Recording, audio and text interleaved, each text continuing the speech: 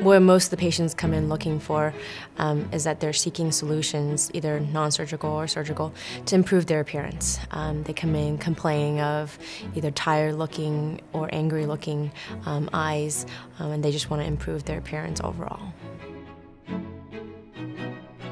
At the UPMC Eye Center, we offer an array of comprehensive services that include reconstructive services after trauma or cancer, rehabilitative surgeries for thyroid eye disease or tearing, and cosmetic services that include non-surgical options such as neurotoxin and/or filler injections, and surgical options such as eyelid lift or brow lift.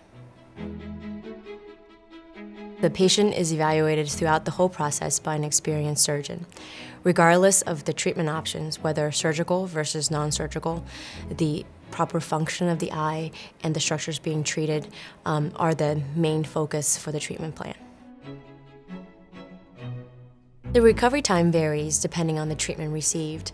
Most surgeries involve 1 week of recovery time versus some of the office procedures that can be done over lunch break without much downtime at all.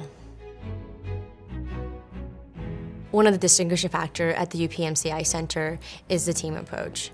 We are fortunate to have an array of subspecialists available to us should the patient need more than just our services, such as dermatology, general plastics, and/or ENT.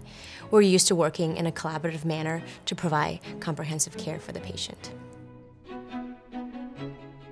At the UPMC Eye Center, our group of experienced surgeons are here not to only ensure we meet the patient's needs, but to also protect the function of the eye as well.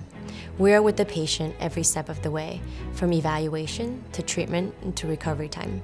Our surgical skills help minimize complications and produce desirable results.